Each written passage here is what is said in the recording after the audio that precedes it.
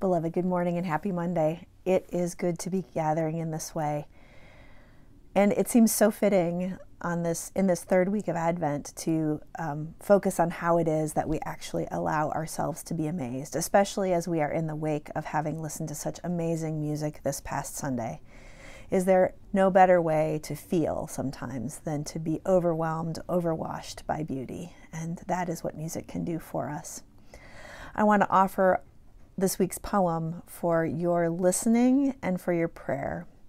Remember that one option here is to practice Lectio Divina with this. That is holy reading. That is giving yourself a chance to hear what is spoken, to reflect on what is spoken, to respond in some way, and then to rest. So if you were going to do that, you would actually listen to this poem 4 times. The poem for this morning is entitled All the Way to Joy. And it is also by Reverend Sarah R. Speed.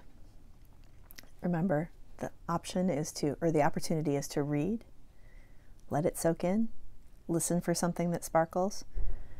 On the second reading, reflect on why that sparkled for you. Then take a moment to respond in writing or in a spoken prayer or in the prayers of your heart. And then just sit and rest with the final reading.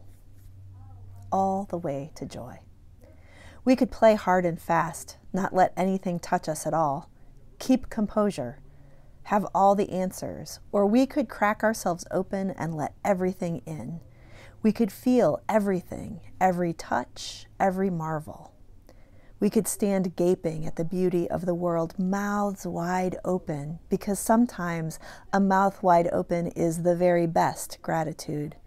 We could laugh so loudly that the whole restaurant looks and err on the side of goofy whenever possible. We could put our defenses down. We could grow soft. We could choose awe. We could take her by the arm. We could let her lead us all the way to joy. May your reflections and your day be blessed as we continue to move through this season, recognizing that we are both weary and that we are open to be influenced by joy. Have a wonderful day. Peace and every good.